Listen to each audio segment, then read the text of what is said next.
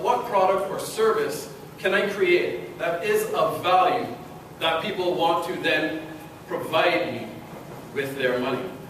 So you want to earn revenue. Does that make sense? Yeah? So it's a different mindset that we're looking at.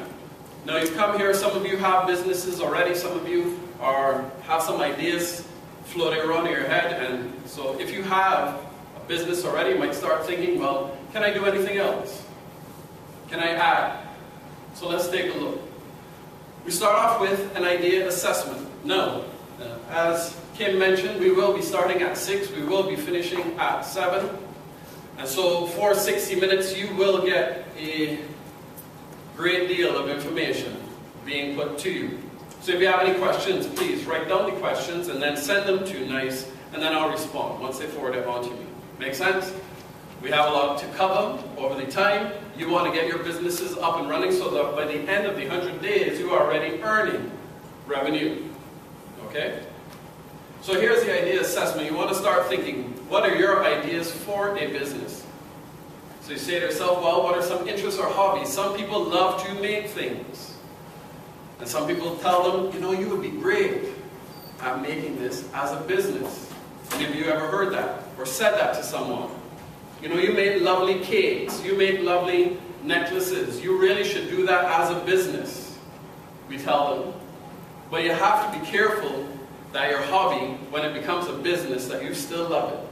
Because many times you'll be up at 2 o'clock or 3 o'clock in the morning making those same necklaces, making the same cakes, and wondering to yourself, do I still really love this hobby? So the number one principle when it comes to entrepreneurship is one word: resiliency. As an entrepreneur, you're going to want to build your level of resiliency, to be able to keep bouncing back from the challenges that you're going to be facing. Because you will have those challenges. I mean, we all have challenges in life, but you will have the challenges of managing your own business and trying to earn that revenue rather than trying to make the money. So we start to generate ideas. We ask you, well, look, what are some items that you've purchased recently for under $10?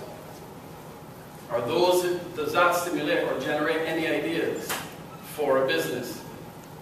Then we start looking at luxury items, because you want to earn revenue. So now we're talking about margins as well, profit margins. How much profit do you want to make? How much are you investing? Are you going to get into the cosmetic business? What is it going to be? Or is it going to be an everyday item? Are you going to create a habit for your customer that every day or every week they have to have your product or your service? And we see that every day at the drive-thru at Chefette, yes, or Kentucky. It's become a habit. Let me just pop in, right? Just get something quick, and then keep moving. So what can become a habit? So those are some ideas as well that you can look at for starting a business. And so then we ask, well, what one thing do you see people use or buy more than anything else every week?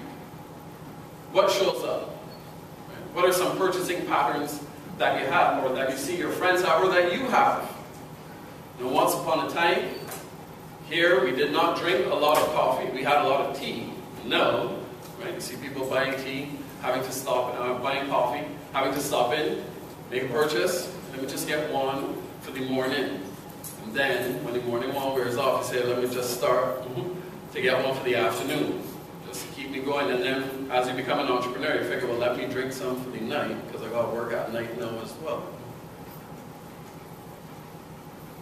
If you want to make big changes, I don't know, you have different ideas. Some of us have small ideas, right? We want to do things and just keep the revenue generating and ticking over. Others say, well, what are some things that changed your life over the last 10 to 15 years? What are some inventions that you've been looking at? Do you want to be a part of that sector? It's not always about the traditional products and services that we've offered. Do you want to create the next Google? Do you want to be the next Steve Jobs, creating different technology that we now infuse into our daily lives? You know, we didn't know we needed the iPod till he put it out, and then we didn't know that we needed the iPad, all right? And now everybody needs a tablet. Even my mother, needs a tablet. And I was like, what do you need? You need tablets. That's what you're talking about. You need tablets. You want aspirin. She said, no, I need a tablet. I go, well, what do you need a tablet for? Well, you know, I would just become more productive. She said, I said, productive doing what? But she needed to have a tablet. So it's changed life, right? Give it a nickname, Lenny. But many of you say, Brian, my business needs money. I need to have money to start. Well, this channel, the BEF, Barbados Entrepreneurship Foundation's $20 challenge for 4th form and 5th form students, when you watch what they have done with $20, you will be amazed. And if they can start it with $20, you can start it as well. All right? Anytime you need. There's a great one. There's a gentleman, Shakeen Coggins. If you watch that video and his story about his entrepreneurial journey, you'll be blown away. All right? So you keep these ones in mind. You have entrepreneur.com and that channel, well, the website plus the channel. We have Entrepreneurs Anonymous as well, that you can watch those videos. And we have the BEF challenge that will help you and keep you inspired. We have the gentleman here in Gozi. He has Blended Blessings. And he's talking about, you know, he looked around and said, what could I start as a business? And he had a golden apple tree, and he saw all the golden apples on the ground. He said, I wonder what I could do with those. I could blend them and make juices. And so for the first year, that's what he did. He had a one blender, right, at home. The mother going, we're blending all these golden apples for all the time. Say, well, this is BF $20 challenge. And he had his mother register the business for him, because he's not yet 18. And he now makes golden apple. He has one that was fantastic. I did tamarind and ginger. That one was really good. You have a lemon as well. So he has all different flavors. So he's expanded his range, just starting off with the Blended Blessings.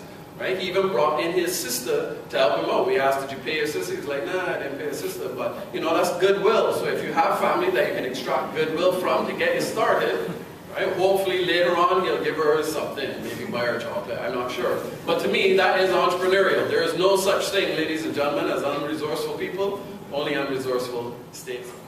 Entrepreneur.com is your friend, your best friend.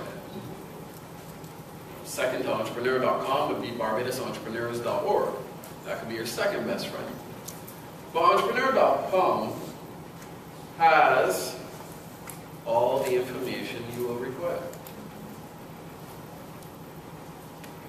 When I say all, I really mean most. So I didn't say all. I said all. We're here talking about business ideas. On this page alone, if you go to entrepreneur.com and you go into the first tab that says startups, there is a section that says business ideas. And when you scroll down, it will take you to over 900 business ideas that you can look at for starting a business. So when in doubt, right, Google it. That's what I always say.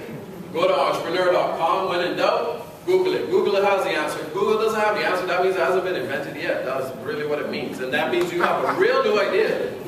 So that's even better. You can look at it that way.